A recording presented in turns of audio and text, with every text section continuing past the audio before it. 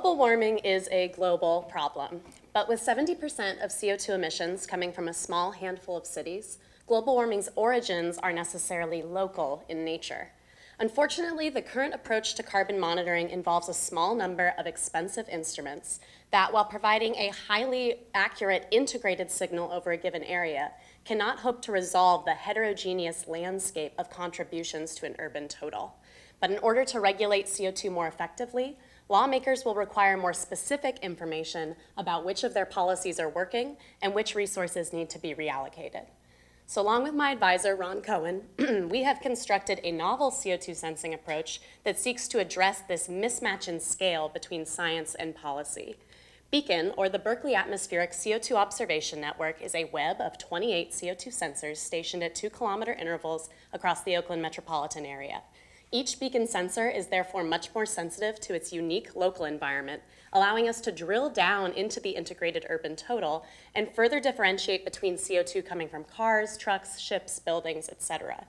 In order to afford this high volume of sensors, we rely on low-cost, off-the-shelf technologies previously believed to provide only moderate quality measurements.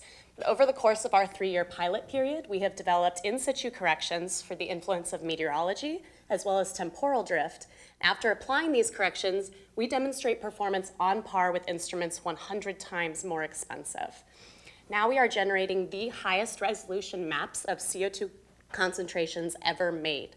And from there, we can feed these observations into inverse atmospheric models that follow the CO2 molecules backwards in time and space to their point of emission. Comparing these emission maps with our prior estimates reveals where our assumptions about CO2 sources might be wrong. So for example, when the east span of the Bay Bridge was closed to traffic, BEACO2N was able to correctly diagnose that there were reduced CO2 emissions coming from the bridge on that day relative to what we would expect. And not only that, but BEACO2N was also able to show us where people were probably driving instead. And this proof of concept could be easily extended to subtler, more policy-relevant phenomena, such as the increasing fraction of electric vehicles. More recently, we have supplemented our CO2 instruments with sensors for toxic gases as well as particulate matter, and already the ratios between these trace species and CO2 are helping us to differentiate between different CO2 sources, such as heavy-duty diesel trucks versus gasoline-powered passenger vehicles. In the future, we look forward to informing more efficient policy at home, while also providing a validated framework for low-cost CO2 monitoring abroad, where emissions are on the rise, but resources are often scarce. Global warming may be a global problem, but BEACO2N can help us characterize and combat it more effectively, one neighborhood at a time. Thank you.